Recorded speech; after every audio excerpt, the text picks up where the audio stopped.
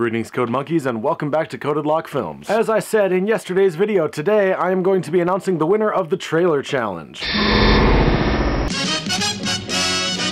There were actually only 2 submissions for the trailer challenge, so if you were one of those 2 people that submitted, you got a 50-50 shot at winning. Before I announce who the winner is, I am going to go into each trailer a little bit and tell you what I thought of it. The first one I'm going to talk about is called Return of the Anomaly by James F. When creating this trailer, James decided to go with something that was going to tie in somewhat with the CodedLockFilms storyline. And I think it's very cool how he managed to create a trailer that is all about the anomaly without ever actually showing the anomaly. The anomaly is not present in any of the clips I provided, but James recontextualized some of the clips that I gave you guys to make it seem like the anomaly was part of the clips. And seeing as how the trailer challenge is all about recontextualization, I thought that was very, very well done. It's also quite ambitious, as it's the only one of the trailers to use any kind of assets. If you don't know what I mean by the word asset, it's basically any type of special effect that is in front of a green screen. It's a little bit more complicated than that, but you can see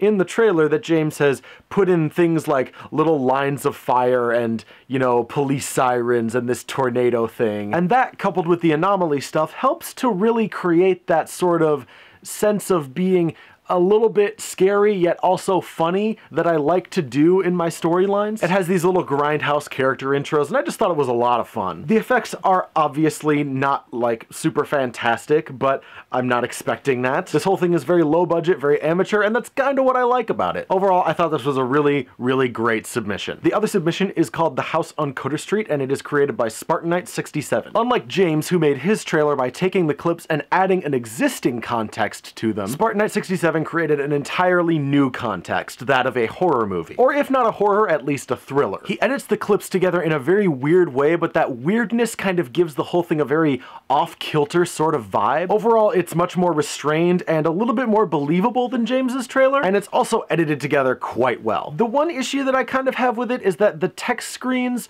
the font doesn't quite match the feel that the trailer is going for, but other than that, I also thought this one was very, very well done. But before I announce the winner, I do have to talk about one honorable mention, and that is the trailer made by my good friend BangGeek8408, Matt Guyan. Matt's trailer is probably the best on a purely technical level. Like SpartanKnight67, Matt also creates a horror context with the clips, but he places Creeper in the role of the horror movie monster, which I just find hysterical. And as I have come to expect by this point from Matt, the use of music is just fantastic. Matt always does a really, really good job of utilizing music in his trailers in a way that is really interesting and really engaging, and I always really, really like seeing his trailers. Unfortunately, he got it in way past the due date, so it is not eligible. That being said, I need to reach a verdict between James and SpartanKnight67, and it's a really, really tough call. I like both of these trailers for very, very different reasons. I like SpartanKnight67's video because I think he does a really good job of creating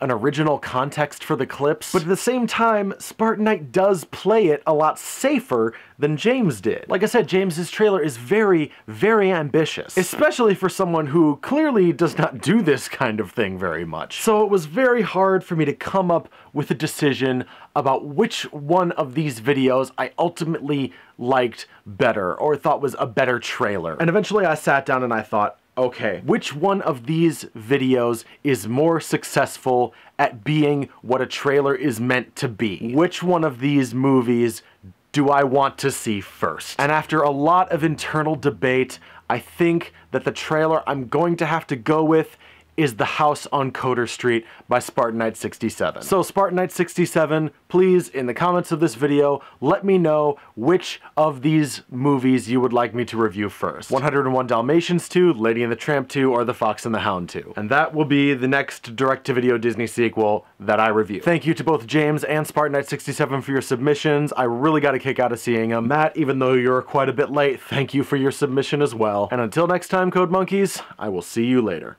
It was just like any other day.